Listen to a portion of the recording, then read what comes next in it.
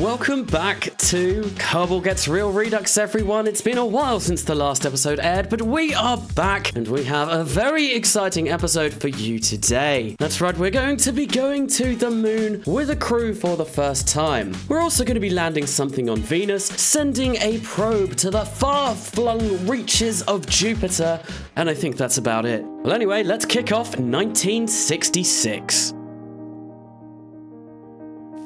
So first things first, I mentioned we are going to the moon with a crew, and of course that means I need to design some sort of vehicle that will safely take a couple of Kerbals to the moon and back without hopefully killing them. Now, the design philosophy, if that's really the right word, that went into this is I've done it quite a few times in this series already before. Basically, I want to try and save on tooling as much as possible, so the upper stage of this vehicle is done very much akin to what the Saturn 1B does. That being, I have two sizes of tanks tooled already, and rather than spending a ridiculous amount of Kerbal funds on basically tooling a bigger tank, which is something we do have to worry about in RP1, well, I have gone and used some of the old diameters that I've used and used them again. That was a lot of used in one sentence. Used them again, except I have multiple of them on the stage, and that basically is going to save me such a lot of money when it comes to building this rocket. And really, RP1, P&LC, the new version of RP1, well, money seems to always be incredibly tight, especially if I want to be hitting some of those milestones that I do in this series. I'm still on track for beating the real-life moon landing, and I did actually stream that months ago, if you want to go check that out. But talking about the moon landing, and one thing that I really should highlight about this mission is that this will be the orbiter that I'm also going to be using when I eventually send two Kerbals, or maybe one, I've not quite decided yet, down to the surface of the moon. Well, the design that I am going to be doing for that is capable of taking two, but considering I'm only sending two to orbit the moon, I feel like maybe sending both of them down and leaving the orbiter empty might not be the best of ideas, but that is getting way ahead of myself. That's going to be coming in about 36 it's probably within the next couple of episodes that we are going to be looking at a moon landing. Like I said, I do want to beat real life. So if I don't do it by 1969, then I have become a massive disappointment to my entire family, the RO community, everyone that sees me on the street, my mate Dave. They will all look down on me forever if I don't do it before 1969. Now this episode seems to be nothing but a massive tangent, because what I had on screen there before turning to Shackleton 6 on the 14th of March 1966 was me basically not being able to get to the moon before 1969 because the Colossus complex wouldn't have been finished until 1972, which is really not good. We will have to figure out a way of increasing that speed. Clearly, because I have not uploaded anything in over 6 months, that I've just got so much to say about everything that's going on, and I'm just trying to say it all at the same time. But I will talk about where I've been a little bit in this episode if I get the chance. But right now, Shackleton 6, Venus, the first attempt at landing something on Venus's hellish surface. That is, if the game would let me decouple. We have sent an orbiter before, we have sent flybys, but this time we are going to attempt to land. And, well, we did send a lander before, but unfortunately for me, Test Flight came along and said, no, you are not going to be landing on Venus today. I don't really know why I channeled my inner withers there, and I think now is as good a time as ever, considering the fact that we are falling ridiculously slow to Venus's surface, to talk about where I've been a little bit. To cut a long story short, I got a job 6 months ago working in software development, and I have been having an absolute blast doing it. Unfortunately, it does mean that my free time to work on these videos has all but dried up. It is getting a little bit better now, and hopefully I may be able to get like a video out a month or maybe one every other week, but I'm not going to be able to go back to the sort of schedule that I was on before. So sorry about that, and the next video that likely will be coming out will be my next For All Kerbal Kind episode. But we've landed on Venus, and unfortunately unfortunately for me, I landed on the side of Venus that wasn't facing Earth, and I'm sure you know that Venus has a ridiculously slow rotation period. So the little orbiter in the sky that is the main communications network for that lander, well, it's not going to be able to talk to Earth for a very long time, and when I got back to the Space Center now, I didn't have an awful lot of science from that mission. I may at some point, because that lander is clearly made of stern stuff and can survive Venus's atmosphere, but what I've been doing at the Space Center is trying to get that Colossus complex built a bit faster. But now we are going to be turning to Garrison 3-4 on the 18th of March 1966. I am not entirely sure why I am launching this. I have said it's been 6 months since I have done anything on this series, and these videos were actually filmed even longer ago than that. So your guess is as good as mine as to why we are launching another low Earth orbit Garrison. Although that being said, there were some scientific experiments that I could still perform with this launch vehicle, and I want to fit as many launches in an episode as possible. I think because I have now changed back to Earth is no longer Kerbin, my science is a little bit messed up, so there is some science to be had. I'm sure GLaDOS will be super glad. The cake is a lie and all of that, but that's basically what we're going to be doing. You can see I am doing simple navigation right now, and we have got all of that just from a quick stay in orbit, and of course EVAs as well, because who doesn't love a good EVA? Jeff Mr. Blue Lin clearly does. Now, Jeff Mr. Blue Lin is one of the new Kerbonauts or astronauts. I've still not decided whether to call them astronauts or Kerbonauts, because this is Kerbal Space Program, but we're playing with real solar system. So what does it make them? Or are they cosmonauts? Could we go for something completely different? But we are launching from the United States, so they'd more likely be astronauts, I guess. Anyway, we are going to be sending these two brave Kerbals back down, and because this is super sped up, they look incredibly excited on the bottom right of that screen there. They look so happy at their predicament that I am fairly sure that Amanda Wilson might actually wet herself. No, she's not going to do that, because Jeff Mr. Blue Lin would probably be very disappointed. Although now may not be the time to really worry about that, because we are approaching the worst part of any flight, and that is, of course, trying not to roast our Kerbals as they come back down through the atmosphere. But they are absolutely fine. There was nothing to worry about at all. The Gemini capsule is quite capable, and you can see we have deployed a parachute. That's definitely something I've forgotten in the past. And just like that, they are safely back down in the water. Well, absolutely fantastic. Another successful mission for Mr. Jeff Blue Lin. I completely butchered your name there. Sorry, Blue. And Amanda someone. I can't actually remember her name because she is getting changed. She is a Kerbal that is being renamed after a patron, and I have been playing this a little bit over the past week, and I noticed that she is not a Kerbal in that save because she has been renamed after a patron. Now what we're going to be doing, though, is fast forwarding a long way into the future, or really the past, because it is 1966.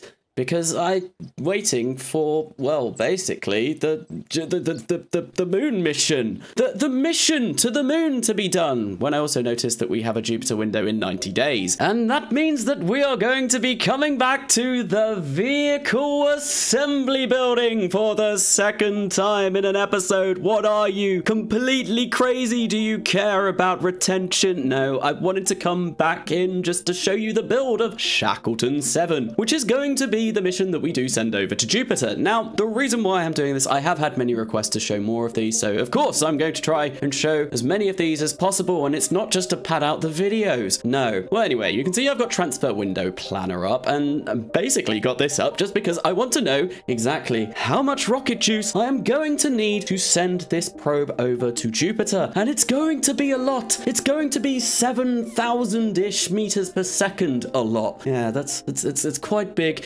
not even big. It's a lot of fuel that we are going to need to burn in order to get there. And the only vehicle that I've got that will be capable of lifting something like this to Jupiter is going to be the Pinnacle, but we'll get to that in a bit. So obviously, Jupiter, it's really far away. The sun doesn't really go there very often, which means that solar panels are going to be useless. That means I had to place a huge chonkin great RTG on the side of this so that it had power for its entire duration of its trip. If it didn't have that, well, yeah, it would run out of power, and all of these scientific experiments that I'm currently placing on the side, well, they would be nigh on useless. Now, it did make the center of mass completely wonky. It was really not very good in the slightest, but luckily, on any procedural avionics core part that you get in RSS-RO RP1, there is a beautiful thing called the center of mass shifter, and I utilized that. I made sure that I made the center of mass as in the middle of the thing as it could be,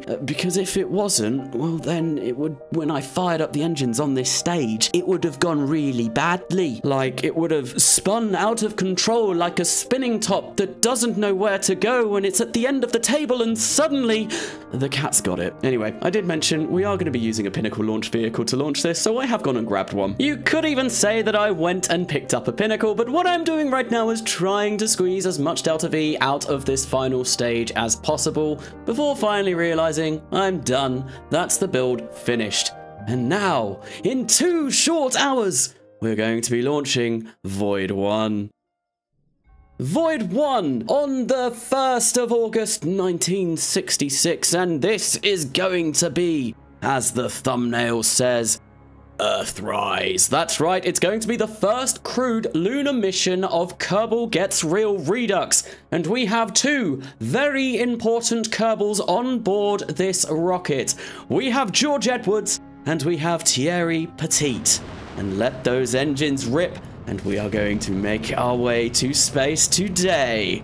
I feel like throughout this entire voiceover, right, I've not done voiceovers for about 6 months. I've done one for work, but I feel like I keep veering off to doing like almost the spiffing Brit style of voiceover. The amount of times where I have wanted to go, oh, we're doing this today, ladies and gentlemen. Yes, we're going to be breaking Kerbal Space Program in ways that people really don't know. And that completely went off spiffing Brit there, but yeah, no, it was, I don't know why. I need to get back into the swing of things. Anyway, I am completely ruining what I think might be some of the best cinematics I have ever done for at least an episode in Kerbal Gets Real Redux by talking about being completely rubbish with my voiceover. What is going on? I should be talking about the mission at hand. This is Void 1. It is what we saw being built earlier on. It is a Gemini lunar crewed capsule that is on top of a Pinnacle launch vehicle, one of the earlier Pinnacle launch vehicles, because I do know that there is going to be an upgrade coming to these soon. I don't think we've got quite that far yet, but I have in my save. Anyway, second stage fires up successfully. The RL-10s are doing their magic and pushing this into orbit. Now, the third stage of this is going to have a 2 RL-10 stage engine, and that is basically going to perform, I believe, just the whole duration of the mission to the moon. There we go. We've cut the engines. We are now in space. Amazing. This is exactly what we wanted to see. Anyway, we're going to decouple the orbiter, the lunar section of this mission, and as I was saying, this is powered by 2 RL-10s. Right now, I am going to be plotting my way out to the moon using Principia. I really like Principia, but I don't like the fact that it doesn't have something like MechJed's auto plot out maneuver, and the fact that I have to plot out every single one of my maneuvers is, well, it can get quite tedious, but the mod itself is great. Anyway, we're going to fire up those 2 engines. Luckily, nothing failed. Now, one thing that would have been really smart for me to do here, which I absolutely did not do, was try and offset those engines ever so slightly, so that if one of them did fail, it would be more or less still pointing through the center of mass of this stage. But I didn't do that, so if one of them does fail, then, well, now that we're on our way to the moon, there is a very good chance that things could go wrong. Luckily for me, though, at this point of the mission, everything is still absolutely fine. And we have burnt for the moon. We have got a nice close encounter. Everything is very calm. We are on our way. George and Thierry are absolutely thrilled. They are going to be the first Kerbals to visit another celestial body in this save. They are going to have some of the biggest firsts ever. I mean, well, George has literally got every single first so far. First Kerbal in space, first Kerbal in orbit. She's now going to be the first Kerbal over to the moon. I didn't show it in the video, but she was also the first Kerbal to do an EVA around the moon. I just decided that that wasn't really necessary for the cinematic storytelling that is currently going on. As we arrive at the moon, we fire up those two RL-10s again, and thankfully they do ignite. Because like I said, if they failed now, these guys are dead. They are stone cold dead, and there is absolutely nothing that I could do to save them. But the burn is finished, and we are in lunar orbit. Amazing. We still have one more burn to go though.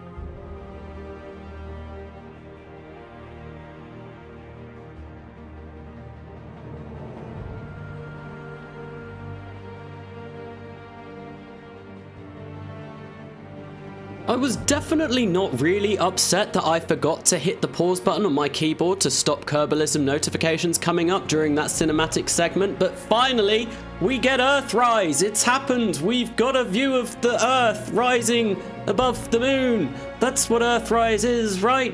And now we're going to stay in lunar orbit for a while just so that we fulfill the contract, fire up those two RL-10 engines, and by golly, they've done it! Amazing, fabulous, marvelous. We're on our way back home, and the engines haven't failed for the entire duration of this trip. Now, moving the engines offset, as I've mentioned, would be quite useful in case one of them fails, and it's something that I've definitely thought about. You might be surprised to find out that I have never edited this craft, even to the point where I am using this stage as my lunar orbiter for a lunar landing mission. I have not made that fix, and where I am currently, I'm still flying these missions, and it's definitely something that I need to go and tell myself I need to fix that as soon as possible. But we were able to enter Earth's atmosphere again and bring these two safely back down home. They're coming home, No, that series is not dead. I do swear I want to get back to that at some point. It's just going to take me a really long time to get in. I've got far too much on my plate at the moment. But with that mission, we were able to get a huge amount of science. And finally, this is something that I was worried about. I want George Edwards to be the first Kerbal to land on the moon, and her retirement date has been pushed back to a point where that might now be feasible. Anyway, this was me coming into the mission control building. Had to think about what it was called there for a minute to find out that I only had the option to do a direct lunar landing because I had not completed the first docking contract. If you recall to the last episode, I did that. This is another thing that was plaguing me from changing Earth into Kerbin, but that has now all been fixed. There is no more problems with that. Although having come back in the last week, I have also updated my save again, and I think I have caused myself some even more problems, which I will have to get to deal with in a future episode. But with that absolute smorgasbord of science gained, we unlocked a lot of new technology. I'm not going to go over them, but you can go back and pause the video if you want to see. But now it is time to send a probe to Jupiter.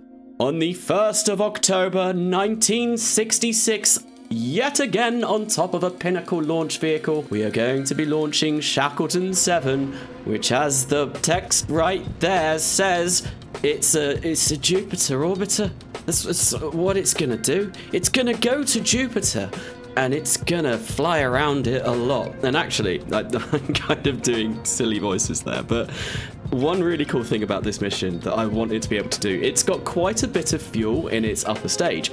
More than enough to get an orbit, but also I would quite like to visit a vast majority of those Galilean moons. I want to visit maybe all 4 of them if I can do that. If that's not going to be feasible, well, we'll have to see what happens. But disaster! I lost an engine. I lost one of the RL10s here. It had a 98% chance of ignition, but test flight says, no, we're gonna screw you over. Now, ideally, the Pinnacle would have been able to get this all up to orbit. It would have been able to get the Trans-Jovian injection stage, as well as, you know, the actual bit that gets to Jupiter, the Jovian whatever stage, I don't know, the Jovian orbiter. It should have been able to get that up to orbit by itself, but I had to use a bit of the TJI stage, yes, in order to get up to orbit, which left me with less delta V than I had originally planned. I still have about 6,900 meters per second though, which is more than enough to get us over to Jupiter, and we fire that up. And this was honestly a really long burn. 2 RL10s providing 7 minutes, I think it was about 7 minutes if I recall correctly. Took a while, but luckily, due to the magic of video editing, that is all done within the blink of an eye. And Shackleton 7 is on its way to Jupiter, and it's going to be quite a long journey. My original plan was to try and get there as quickly as possible, but due to the rocket failing on ascent and one of those engines going out, I had to take a slightly different route. We're still going to get there pretty quickly, but we're not really going to be seeing that vehicle again until about 1969. Well, there is going to be one slight course correction we do next episode, but it's going to be a while before we get to, you know, the exciting stuff. But now we find ourselves in November and fast approaching the end of this episode, and because it's an episode and I want to get one more launch in, I do something that I would absolutely not do if I wasn't filming this for YouTube, and that is rush Void 2. I want to get Void 2 out before the end of December, and rushing something means you are spending a lot more money on it, and you're also not making your launch complex more efficient. This is a very bad idea unless you are really strapped for time, and I wasn't strapped for time, but I want a launch, and a launch we shall have, because on the 31st of December 1966, Void 2 is ready to go back to the moon. Now, these episodes are done on a yearly basis. That means we are going to see the launch of Void 2, a crude lunar orbiter, but unfortunately, because of the way that I've decided to do these episodes, well, we're not going to see the full mission. You're going to have to tune in next time if you want to see what happens to this, which is definitely not something completely disastrous. Absolutely not. Anyway, the Kerbals on board this mission, we are going to have Jeff, Mr. Blue Lin, and some unknown Kerbal that I cannot for the life of me remember, and I do not show them at any point during this launch. I could go back and check the entire footage, but I really just want to get this voiceover done and finish off this episode so I've got something to release. So there's another thing that you might have to wait until next episode to find out who the other Kerbal is. I'm fairly sure they're another Kerbal that is going to get renamed anyway, so it's not really that important. Anyway, the launch goes flawlessly, and we cut off the engines. We have made it to space, and now we are going to be burning our way to the moon, once again plotting out a really tedious maneuver using Principia. Now, I should have had alarm bells ringing here, due to the fact that this maneuver was only going to take me 3,130 meters per second. That is not enough to get to the moon normally. Well, it depends on how high up in orbit you are when you leave, but usually it's about 3,140, 3,150, and with the engines cutting out there, I can go and see what my trajectory is, and by golly, it's awful. We are 18 million meters away from the moon. That is going to be one heck of a correction burn. A burn that is going to cost us 163 meters per second of delta V. This is a lot, and actually, if I perform this burn, my margins for getting blue, an unnamed Kerbal, are going to be so incredibly tight. I don't know if it can happen. So this is a cliffhanger. What will I do? Will I save the remaining fuel to bring the Kerbals back home safely? Or will I risk the lives of Blue and unnamed Kerbal number 673 by trying to get our lunar orbit? You're gonna have to find out next time.